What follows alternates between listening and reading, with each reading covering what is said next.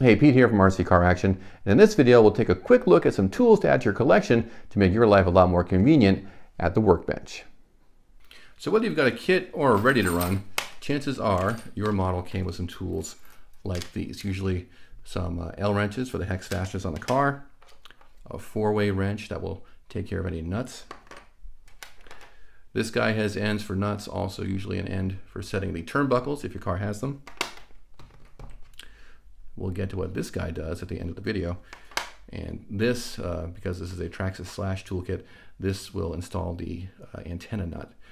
Now these tools are fine. They will let you maintain your ready to run, or if you have a kit, these will get the kit built, but not as easily or as conveniently as you might like. And certainly if you're gonna really enjoy RC, spend time at the bench, you're gonna wanna get some better tools.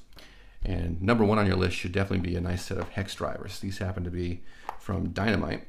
There are lots of brands that make them. And with a hex driver, you're going to get a longer lasting hardened steel tip, a screwdriver type handle that makes things much easier for wrenching on your vehicles. Much more convenient, much more comfortable. Definitely put these number one on your tool shopping list. Next thing I recommend getting, if you've got a kit that you're assembling, but even if you don't, because eventually you're going to want to mount a body. If you're mounting a Lexan body, what you need to install that properly is two things. One, a set of scissors for trimming Lexan. And you also want to get one of these, which is a body ream. And the scissors are important because on a Lexan body, although a regular pair of scissors will cut the material just fine, you're not going to get around the corners properly. And the long tips of the scissors, in addition to not going around corners, are going to dig into the areas of the body that you don't want to get scuffed and scratched up. It just makes a mess, and bodies are not cheap. So definitely invest in a pair of body scissors, which have shorter jaws, and the jaws, as you can see, have a slight curve to them, and that lets you cut around corners much more easily, which you will definitely do if you're cutting out a buggy body like this one. You've got these tight curves to get into, or cutting around wheel wells on a sedan type body. Any kind of Lexan trimming, you definitely want to have the proper tools. And the ream is for making the holes in the body. This one has a nice cap, which I like, because the tips are very sharp. You can see these two cutting edges on the ream.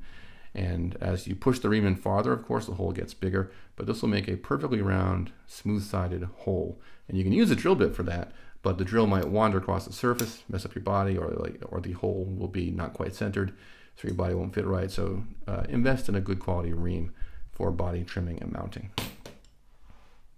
I also like shock shaft pliers a lot. These are a must for me. The thing with shocks is you've got a smooth shaft that has to stay smooth and nick free if you want the seals to keep the oil inside the shock body. And to do that, you can hold this with a pair of regular steel pliers, but the steel jaws will roughen up that surface. So what you want to do is get shock shaft pliers like these from TLR, or these from ProTech. And these are aluminum, and the aluminum is softer than the steel shaft, so you can grip it tightly without worrying that you're going to mar the shaft. These both work equally well. They're nice tools. The ProTech has some additional features. You've got these openings here that are for the caps on the shock. So that makes it a lot easier to tighten and loosen if you've got a stubborn shock cap. The smaller size opening is for the bottom cap if you've got that type of shock. And this little tooth here, the steel piece, is for setting up the rod ends. The ball that pivots inside the rod end, you can squeeze that in with pliers, but you mar up the plastic rod end, and it's just not a convenient way to do it. So with this tool, the rod end goes right on there, and when you squeeze, it pops the rod end ball right out. You can also use it to install the ball. That goes there, and you just squeeze that guy in, and it's installed. No fuss, no muss. Another item you're going to want is a pair of not diagonal cutters, but flush cutters. These look like diagonal cutters, but if you look at the jaws, you can see that the jaws are smooth on the bottom. They meet precisely. There's no lip or edge there. So with this type of jaw, when you trim a piece of plastic off the sprue or the tree, it won't leave any waste behind. For example, we can trim off this servo mount right here, and you can see how if I just twist this off, it's going to leave a nub of plastic. But if I use these flush cutters, you can see how clean that is. There's barely anything there. I could trim that off with a X-Acto knife if I wanted to, but that's much nicer than what you would get if you just twisted that part off or used a diagonal cutter where you've got a big old nub of plastic on there. You know, nobody wants this.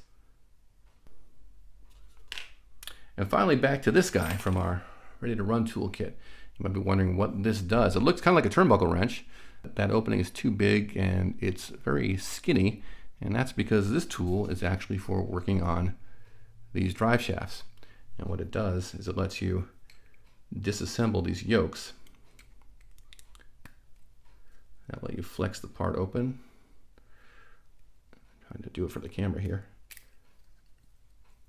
And then you can get that guy out. And to put it back together, same tool will help you out there. So that's it. I hope that helps you out. These are some important tools to get for getting the most out of your wrenching time, make it more convenient, more fun. Check out your local hobby store. And thanks for watching here at RC Car Action.